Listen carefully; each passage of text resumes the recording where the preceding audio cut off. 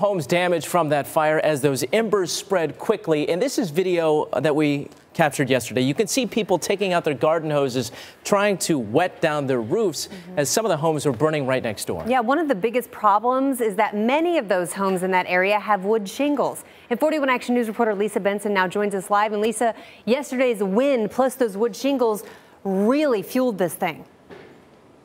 That is right. Pauletta Ashby tells us a firefighter told her to evacuate her home because her roof, which is wooden, is on fire, unlike the other houses in her cul-de-sac, which have no roof damage. It didn't take long for it to just go up like a match. From 113th and Neiman, you can see what's left of Pauletta Ashby's wood shake roof. My house was the only house in this cul-de-sac that had a wood shingle roof. My house is the only house that burned. Ashby's home is one of 22 damaged in Monday's apartment complex fire. The wind scattered embers throughout the College Park Estate 2 subdivision. Her pictures reveal how the flames consumed her wooden rooftop. The older those wood shakes, the more brittle they are, which means the more flammable they are. These things, after about 10 years, start to weather, start to get brittle.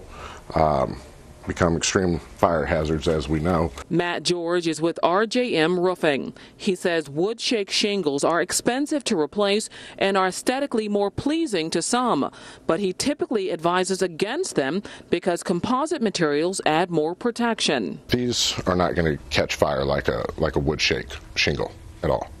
Less than half of the probability of going up in flames. A reality Ashby learned the hard way. She believes her home will be declared a total loss, but somehow she remains grateful. I am grateful and thankful to be alive because I could have been in there asleep, you know, and not even realize that the place was on fire. So, and then, you know, all of that is stuff. It can be replaced. Now, Ashby says she was aware of the weaknesses of her wooden roof and she was planning on replacing it this summer.